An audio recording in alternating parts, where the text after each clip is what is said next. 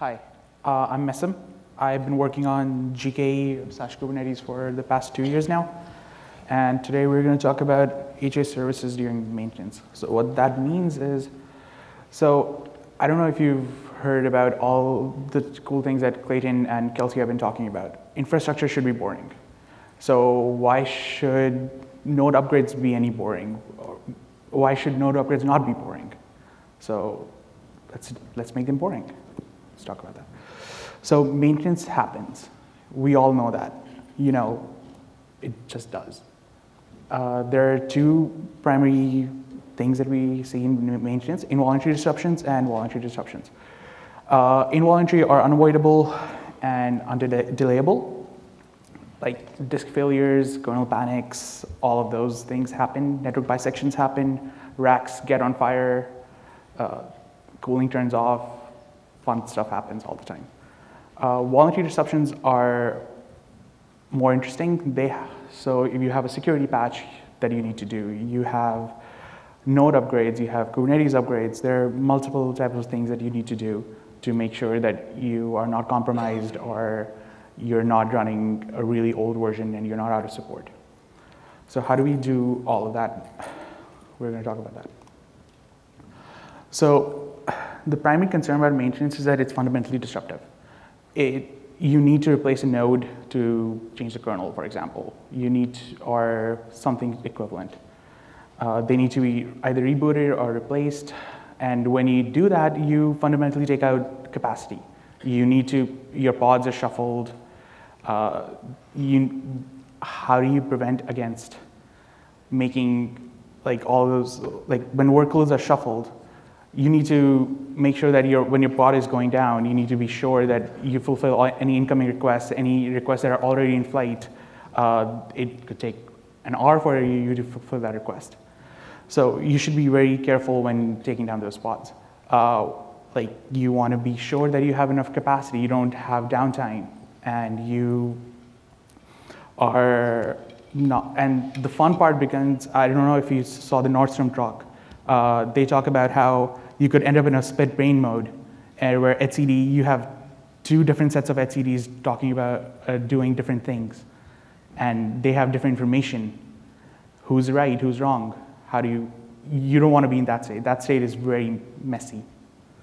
So what are your options for maintenance? You can accept downtime. That is horrible. You don't want to tell your users, hey, we're doing a maintenance event and we want you to come back after an hour. That's not okay. And it could also lead to under-replication, or if you have a service that's like a memory cache and you don't flush it properly, well, you're going to have data loss. You could be in a very weird state for a long time. And getting out of that is going to be costly. Another approach that you can take is you can have a completely replicated cluster, which is just an active failover. And as soon as something goes wrong, you need to move on to that.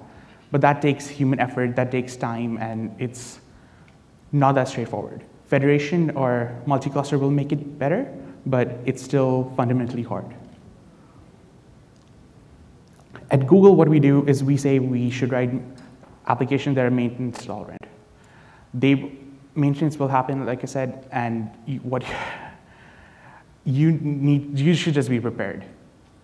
However, it does obviously come with extra maintenance cost, extra developer cost, because you need to think about all the different failure scenarios. What happens if you're fulfilling a request and you crashed and all that? And just like writing a distributed application, you should also realize that you're running on distributed infrastructure. That means the same principles that apply to your applications also apply to the infrastructure.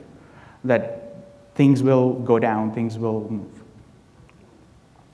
So if you go with approach 3, you can build more automation. You can have things automatically move across nodes or across resources. And the great thing about that is Kubernetes is built for that. That's why it's great that you're here, and let's talk about how we can make this better. So So with that, I'm going to introduce Eric. Eric has been working on the app workloads, and he has a lot of experience in Kubernetes. He's been working on it pre-GA, pre-1.0 actually. So here's Eric. Thanks, Maisem. Thanks, Maisem. So I'm going to, if you have decided you want to build maintenance tolerance applications, then Kubernetes offers you a number of different tools. And our underlying philosophy is so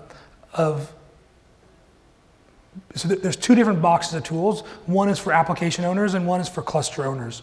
And the reason we think about splitting the roles in the cluster into two parts is to allow two things. One is if you have many different teams deploying microservices into a single cluster, it's not always practical for the cluster operator to understand all of them.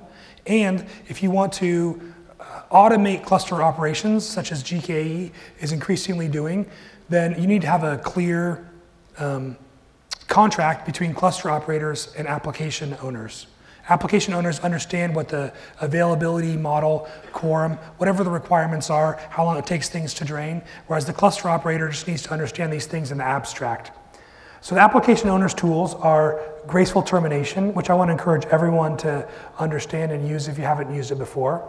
And graceful termination says to the person who is doing maintenance, be patient with my application. Here's how patient you have to be. Let me know when you're going to turn me off. It gives you a chance to let requests complete, and it gives you time to flush or commit state, to a local disk or to a remote store. Now, the pro move is to use pod disruption budgets, which we'll also talk about in demo here today.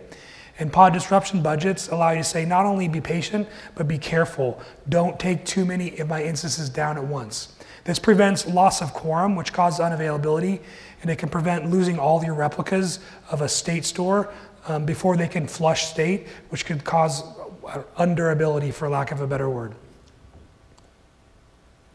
So graceful termination, I'll go through the timeline of what happens. So if a user or controller deletes a pod via the REST API, anytime you want to scale down, you say delete something, you're rolling out a new thing, it's all doing a pod delete because pods don't really get modified, they just get deleted.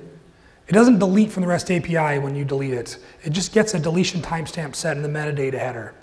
So then a bunch of things in Kubernetes are going to notice that it's pending to delete. Kubelet's going to send a sig term and it's going to run the pre-stop handlers if you have any for your pod. The endpoint's going to get removed from the service, and then you're going to stop load balancing to that instance, but it's not going to get killed yet.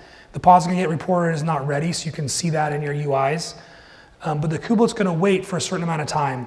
The default is 30 seconds, but I would encourage you, if you have stateful applications, to set a longer pod.spec.termination grace period seconds. You can set that as long as you want. The kubelet will, after that time period is exceeded, it's going to send a sig kill, because it'll assume, well, maybe if it's waited longer than it said it needed, then it must be wedged. Or if the application exits sooner, then the kubelet's immediately going to clean it up. So when the application has either reached the end of its period or it's exited already, the kubelet's going to clean up all its resources, and then which really makes sure it's completely dead. And the last thing it's going to do is delete it from the REST API. So how should you as an application owner understand this? So you're going to want, one option is to handle sig term, or you can use a pre-stop handler if your main image is someone else wrote it and they didn't think about handling sig term.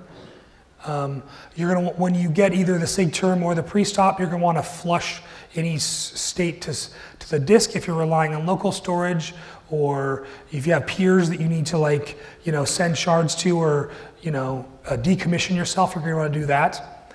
And then you're going to want to finish outstanding requests, and there's two ways you can do that. One is you just don't do anything and you let Kubernetes service automatically remove you from the endpoint so that new requests don't come to you, and you just keep handling existing requests as you normally would, so it's just no action. There's a little bit of delay, so if you want to be faster and more agile, then you can actually start refusing new connections immediately with something like HTTP to go away. But that's for, you don't have to do that. That's, so the way that so I would definitely encourage everyone to look into graceful termination. If you're running stateful services on Kubernetes and you want to be able to run node upgrades across those, like some people I talked to today are running etcd on Kubernetes, and then they have all their servers depending on that. You really want to make sure you don't lose quorum for etcd while you're upgrading the nodes. So for that, I encourage you to create a pod disruption budget object for your etcd cluster. So this is a long name. I like to say PDB because whoever thought of pod disruption budgets didn't have RSI, I guess. So it's a set of replicated pods, which are selected by a label selector, has a budget, which is how many can be down at once due to disruptions. So stateful sets, you can use it with, you can use the deployments. They don't have to be stateful. You can use with an operator like etcd operator, anything that you can select as a group with labels. And I think we already talked about why you would want to use these, quorum, ensuring a sufficient load for like a stateless service.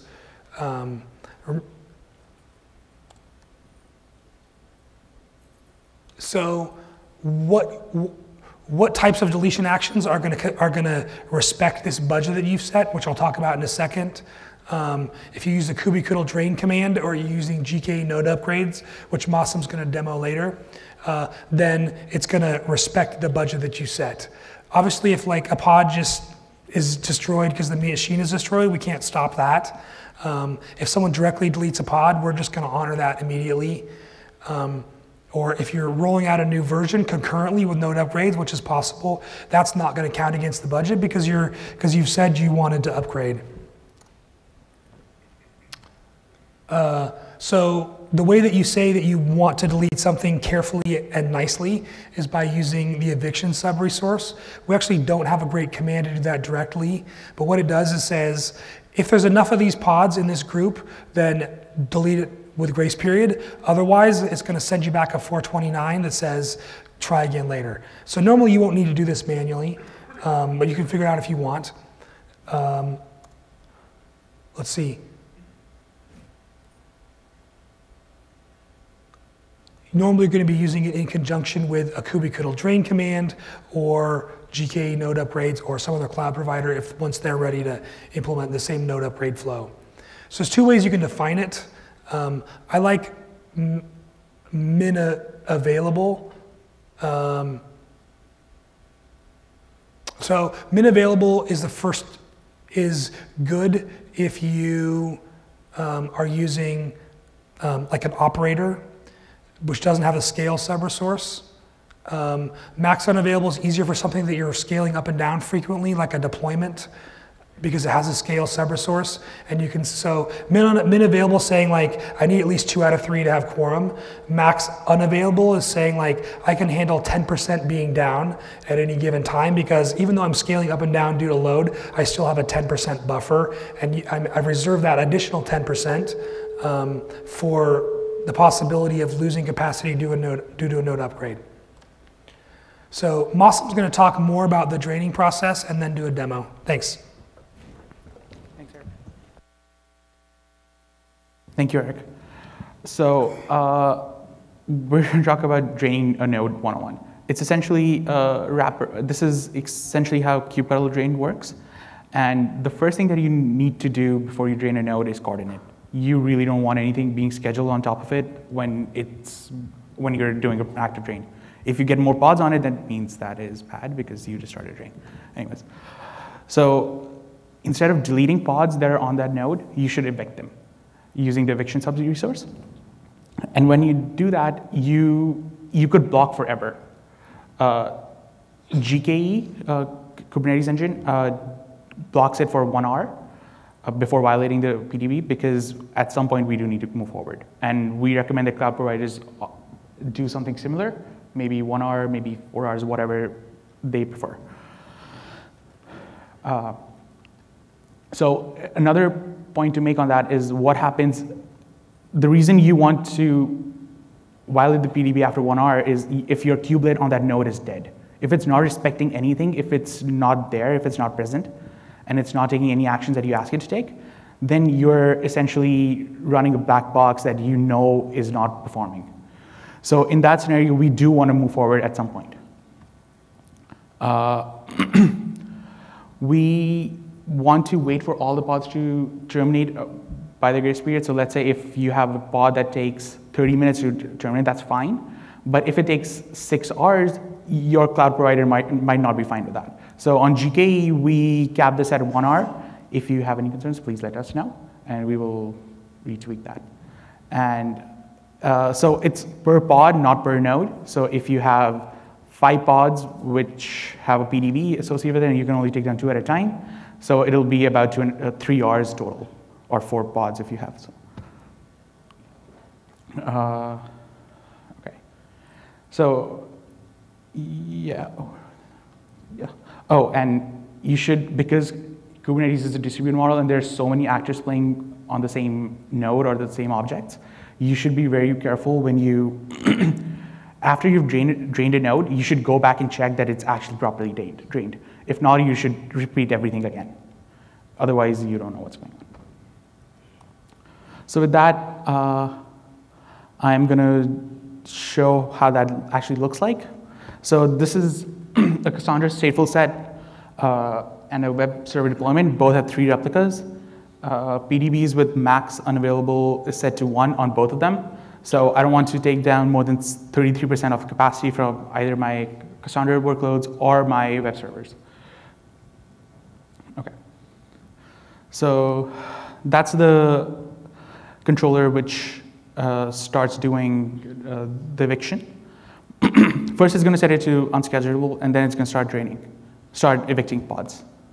So that's evicting. Over there, as you can see, we don't have any disruptions left. We have no way we can move forward right now.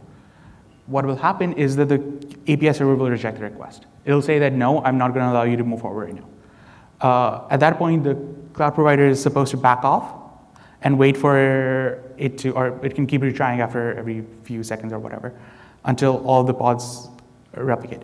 So one thing to note over here is in a deployment, your web server, a new pod for the web server will can show up even prior to your evicted pod terminating. That is key because that does not happen in a stateful set. What happens in a stateful set is that until this replica goes down completely, the other one won't show up. And what's not shown over here is that it will come up with the same identity. So if it was Cassandra 0, it will show up with Cassandra 0 again. And now if you do an evict, it'll succeed, and it'll get rescheduled. And one thing to note is at this point, it is still not safe to delete the node object from Kubernetes. You should never delete the node object and let the node controller delete it. At least on GCE, that's what happens. I'm not sure if other cloud providers do something similar. The reason is you actually want to make sure that the node has left the network, is no longer active before you delete it. So you should check against the cloud provider if the node still exists. Yeah, that's drained, and you can see that we're fine. So with that, I'm going to do a short demo of how we should do these things, and that is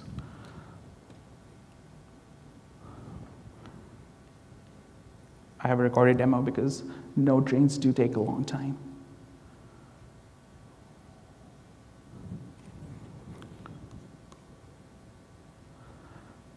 So just so that I am right, let me tell you what the setup looks like. So it is a Cassandra stateful set on this demo. It has 5 replicas. It has a PDB set for max unavailable 1, so I can only take down 1 replica at a time. It has a simple replication strategy across in Cassandra. It's set to 3 replicas. That means each data is replicated thrice. The HTTP server is just a deployment which uses GoSQL and talks to Cassandra directly. It also has 5 replicas and max unavailable set to 2. It essentially means that I can reduce capacity up to like 60%. Down to 60%. Yeah, and we do quorum writes and single reads. that I just want to get the whatever latest value was, and I want a quorum rate. And this is a list. It's not a get in the sense that it's going to be listing all resources. For that, let me show you what it looks like on GKE.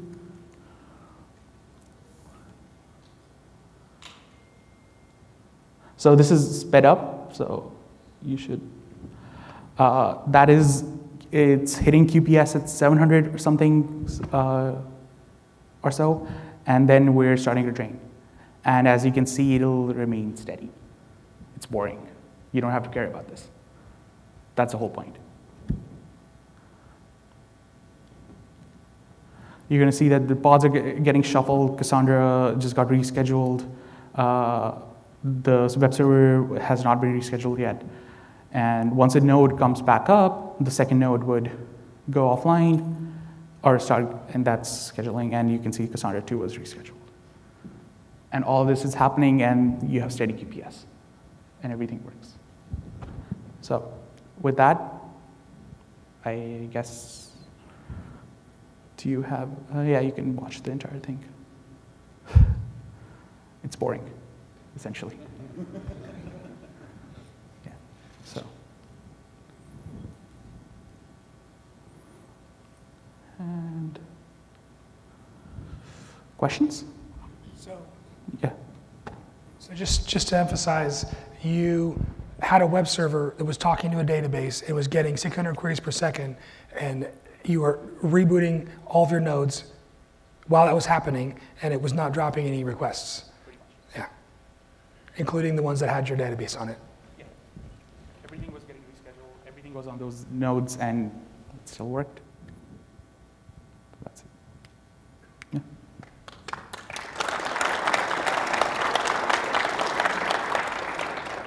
Question? Yes. You allow two instances down, and probably some disaster happens at the same time, so you will lose everything, right? I'm sorry. Your budget allowed two instances down, and at the same time we might have some unpredictable disaster, so your cluster would be screwed, right? Not necessarily. So if you take down, so the web server you can only take down one at a time, oh sorry, two at a time. That means at worst, even if a disaster happens, you're down to 40% capacity. On the Cassandra, the PDB is set to, you can only take down one at a time. That means if a disaster happens, you're still above quorum. You're still at quorum.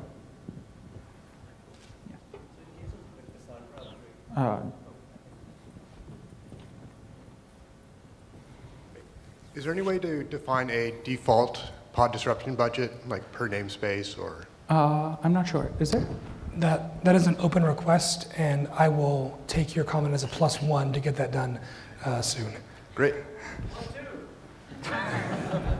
All right. Any more pluses for that? Wow, 1, 2, 3, 4, 5, 6, 7, 8. So more than 10 people raised their hands saying that they will use that if we do that in a future release. That is good feedback. Thank you. So for kubectl drain command, if PDB exceeded, does that command will fail or is it blocked? kubectl does not block, does not violate the PDB at all. It will keep waiting forever if that's what's needed. So it will be blocked? It will be blocked. Okay, thank you. Yeah. So if my Cassandra cluster was using a local volume, and then if you do these operations, then the Cassandra node will not be moved to a different host? It will, I'm not sure about that. Or are you going to do a disruptive move where the data will be replicated again? Because I think in this case, you might be moving the persistent volume. Actually, I'm not. Oh, you are not? Yeah. Oh, so in this case, the new Cassandra node comes up and then they do the replication again? Yes, it's decommissioned and a new one comes up. Okay. So we can do it. There's two possibilities. Yeah. One is that whenever you have no storage migration other than Cassandra, in which case you would want your Cassandra nodes to handle the termination notice by.